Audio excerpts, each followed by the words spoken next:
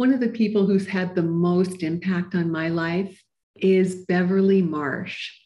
She was a master teacher who recruited and hired me into my first teaching job, and she prepared me to be able to teach vocational education.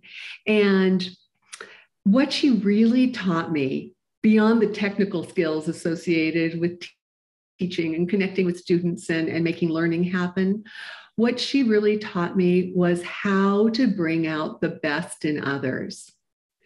That was absolutely this woman's superpower. She had a way of seeing you in a way that you hadn't yet seen yourself, in a way that allowed you to recognize and appreciate parts of yourself. She found positivity in everything. When I would totally blow it, and she needed to sit me down and help me recognize the errors and improve my ways, she could always find a way to identify one thing that went well, that sort of opened the door and made it safe to have that conversation.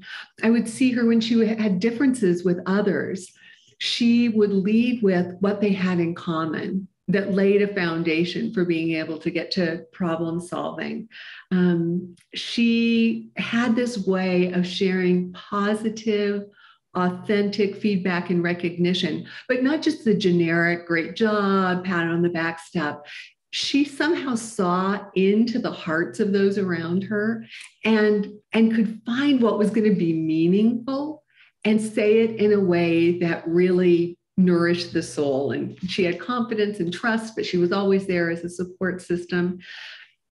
And every interaction I left Bev with left me feeling valued, feeling whole, feeling respected, and really feeling proud. And so she's had a tremendous impact, was a positive spirit and a positive light that I think about every day and try to emulate in my own life.